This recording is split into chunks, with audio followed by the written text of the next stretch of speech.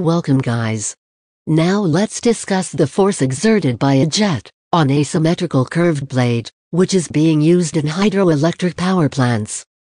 And let us draw the velocity triangles at the inlet and outlet of the blades. Let's go ahead. At the inlet, the jet is impinging with a velocity v1. As the blade is moving simultaneously, let's take the velocity of the blade or vane at the inlet as u1. The blade and the jet are moving simultaneously. The relative velocity between the jet and the blade is taken as vr1. The angle made between the jet velocity and the movement of the blade is taken as alpha. Likewise, the angle made between the relative velocity and the movement of the blade is taken as theta. The horizontal component of the v1 will make the blade to swirl or move. Hence the horizontal component is named as swirl velocity at the inlet, vw1. The vertical component of the v1 will just flow over the blade. Hence the vertical component is named as flow velocity at the inlet, vf1. The same thing in the outlet side of the vane is called outlet triangle, and all the terms are given with the suffix 2. We can observe that the jet velocity at the outlet is reduced, as some of the energy is spent to move the blade. However, we can assume that the blade is smooth, and the relative velocity at the inlet is equal to the relative velocity at the outlet. If you assume that the blade is moving linearly, the vane velocity u1 is equal to u2.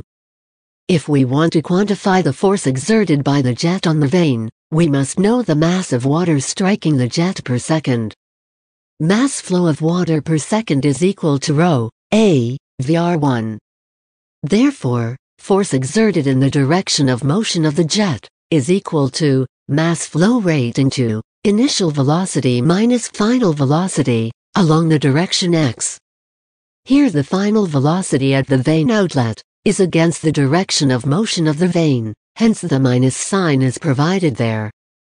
We can cancel the u1 and u2 as they are assumed to be the same. Hence the force exerted by the jet on a symmetric vane is equal to rho a vr1 into v w1 plus v w2. This equation is valid only if the vane angle at the outlet, beta, is acute. If the angle beta is 90 degrees, the vw2 becomes 0.